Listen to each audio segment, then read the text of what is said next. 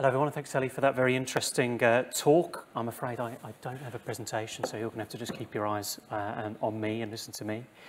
My name's Callum Hood. I'm the head of research at an organisation called the Centre for Countering Digital Hate. As the name suggests, we work on hate, but also on disinformation and other online harms, including harms to children. And we're focused on both the US and the UK.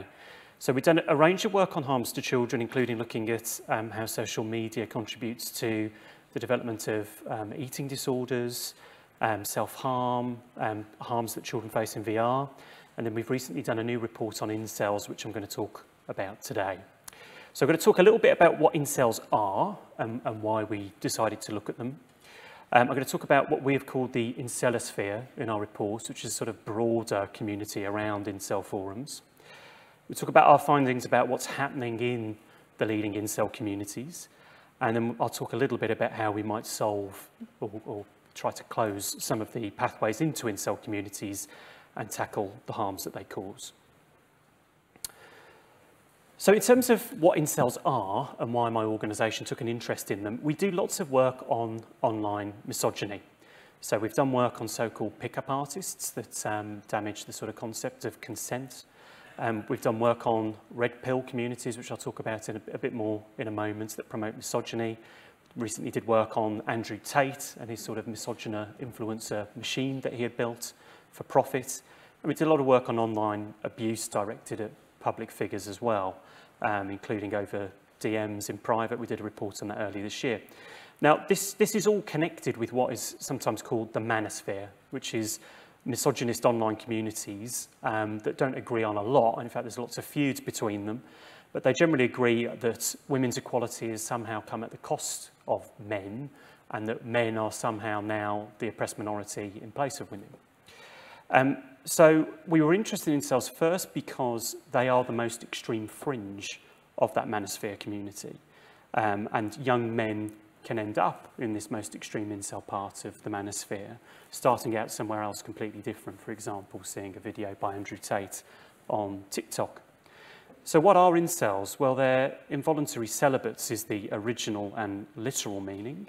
Back in the depths of history, they were less extreme. The original incel communities were open to both men and women, and it was literally communities for people who couldn't form romantic and sexual relationships.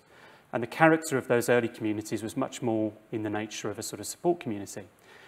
But in the last decade, what has happened is that those have developed into much more extreme and hateful communities. First on Reddit and then moving off platform. And to explain a little bit about their view of the world, I'm going to contrast what is called the red pill with what is called the black pill. Now, the red pill, so named after the scene in The Matrix where Neo is forced to choose between taking the blue pill, which will keep him blind to reality and safe and secure, or the red pill where he'll be woken up to the true nature of the world. The idea in the manosphere is that taking the red pill is waking up to the idea that men, especially white men, are in fact the oppressed minority. Now, if you are a red pillar, you hold open the possibility that this can change, that taking the red pill could be the first step towards fixing this supposed inequality that is now visited upon men. But in the incel community, they often discuss the black pill. So the black pill takes the same starting point, this view of the world that men are actually the oppressed minority, but disagrees with red pillars in that they think there is nothing that you can do about it. And specifically, incels think that there is something wrong about them, either in the way they look or their socio-economic status or their intelligence or their personality, that means they are just literally unable to form a sexual romantic relationship. And that society is rigged, as it were, to prevent them from taking part in relationships and playing a full part in society. That is part of the reason why these incel communities are so full of violence and rage. Because if you close off any possibility that you're going to sort of exit this state of being, all that you've got left is directing rage and violence towards society, and women in particular, who they see as responsible for their state. The second reason we're interested in incel communities is that we know that they pose a threat to both the young men who join these communities and those around them. There have been a number of mass shootings perpetrated by self-described incels in recent years, primarily in the US, the best known being Elliot Rodger. Just last week, a young man from Ohio called Trez Genko pleaded guilty to plotting a mass shooting with the intention of killing thousands of women was his plan. And he is said to be, reported to be a member of incel communities, and the members of the incel community we studied have claimed sort of ownership of him and said that he was a member of their forum. And now in the UK too, so just over a year ago, there was an incel mass shooting in Plymouth by a young man called Jake Davison. We did some research into his online presence. It was very clear he was involved in incel communities. And in fact, he said that incel communities had damaged his mental health and he wished that he had never become involved in them. So this is something that has now affected us in the UK too. So we want to investigate incel communities because they're damaging for these young men and those around them. So where do incels congregate online? As I said, there were previously thriving incel communities on Reddit, but for some of the sort of content I'm about to get into, they were thrown off Reddit. So they largely subsist now off-platform. They've created their own websites, like traditional web forums, for incel communities. There are a number of these, but we focused on the most popular one according to publicly available metrics, how many visits they get and how many members that they have. I'm going to call it throughout this talk the Incel Forum. We made a very deliberate choice in our recent report and in all our communications around it not to name the forums that I'm going to discuss so as not to drive traffic towards them, and I'll follow that convention today as well. Now, there's something very interesting about this Incel Forum. It was founded in 2017 by a guy called Diego Galante, and he was assisted by an administrator known by the name Lamarcus Small. But these two guys didn't stop just by founding an Incel Forum. They set up a number of other forums as well, and the topics they focus on are very interesting. One of them we called the Body Image Forum, one of them is the Unemployment Forum, and the third and final one is the Suicide Forum. So I'm just going to explain what these are. Now, all of them except the Suicide Forum are barred to women, so they're exclusively male communities with the exception of the Suicide Forum. The Body Image Forum is the most popular of all four forums. It's about what incels sometimes call looks maxing. This is the idea that you can somehow change your looks to escape from being an incel and therefore form a sexual relationship. But this forum is full of extremely radical steps to supposedly improve the way that you look and thereby exit or ascend from being an incel. The methods include surgery. They include completely unproven methods to change the structure of your face, such as mewing. I even met a documentary maker last week who was looking at this forum who said there's a trend towards bone smashing, which is to actually strike the bones of your own face in an attempt to bring about a gradual change in the structure of your jaw, for example.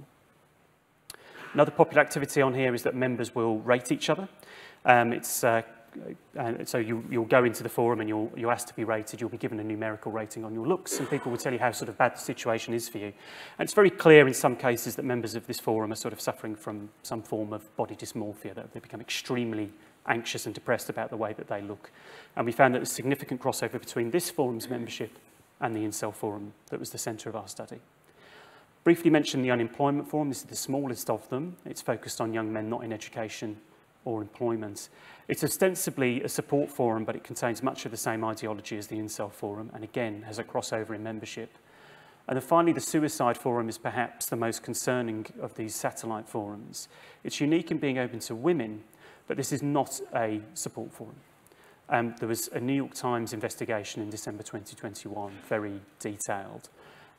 It showed how the forum contains detailed instructions on how young people can kill themselves, and how often users who join this forum are encouraged to kill themselves. It's been linked to the deaths of dozens of young people in the US.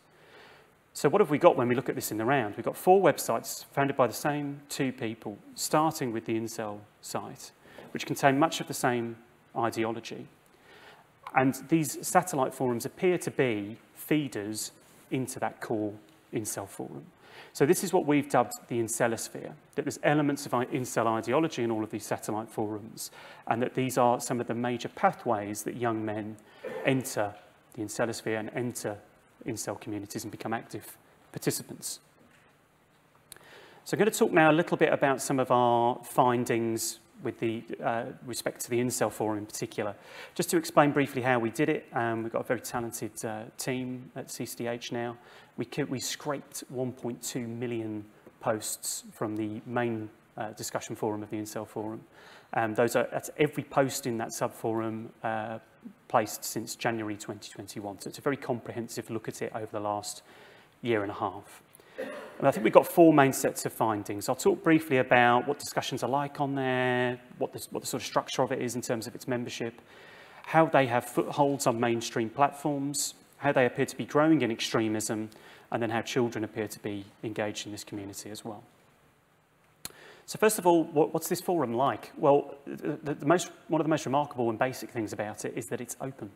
Anybody in this room could go and visit the site and view virtually all posts on there. And when you hear about what the content of those posts is, you might find that slightly surprising, but that's precisely because they want young men to be able to encounter this forum, view its content, and become active participants. Second, it's full of pretty bewildering language if you've never seen this stuff before. Much of it is designed to dehumanise women, who are frequently referred to as foids, which is short for female humanoids, so they're not even sort of recognised as human. There's lots of language dedicated to different perceived types of incel. For example, a short cell is someone who believes their height prevents them from forming sexual relationships. Lots of coded references to violence. There's a lot of references to the incel mass shooter Elliot Rodger.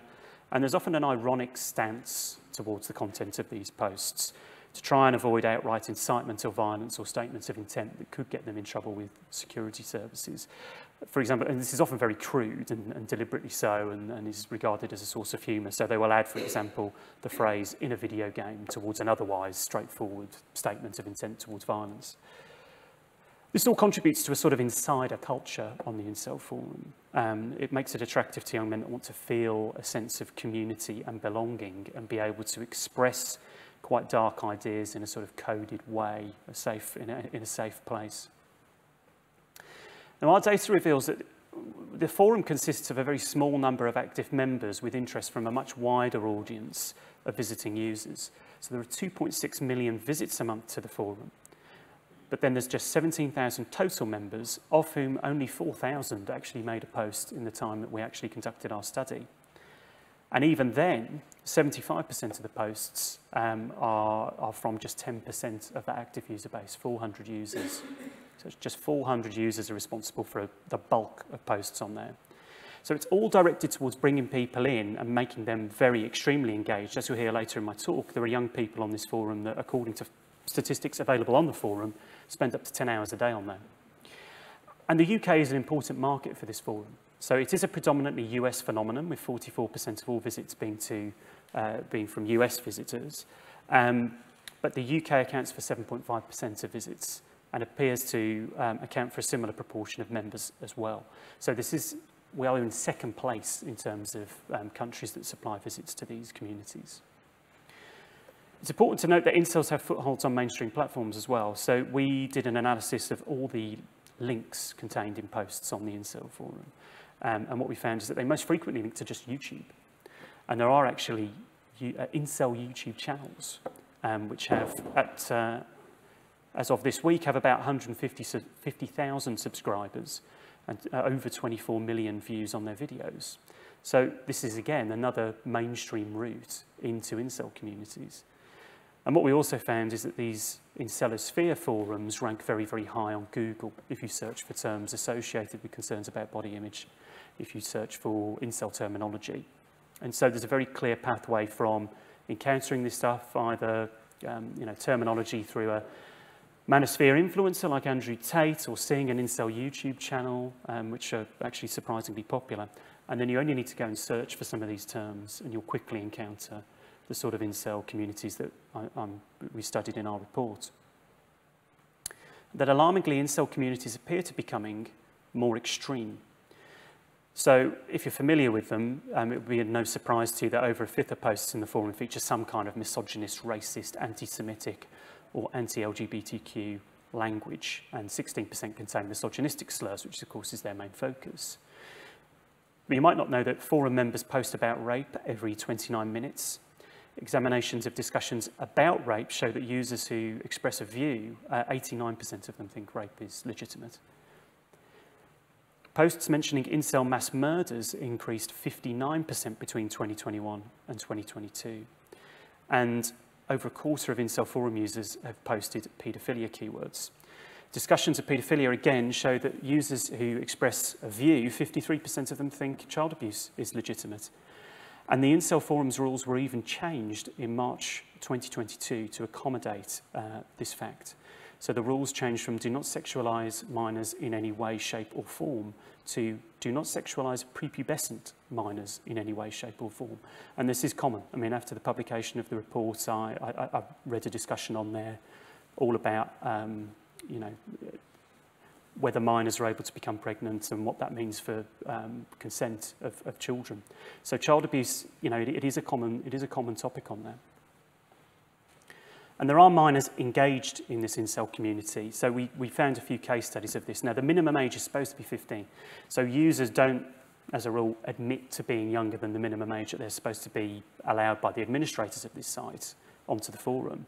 But we did find some who expressed being aged 15, 17, and there's one in particular I want to talk about. We'll call him Carl.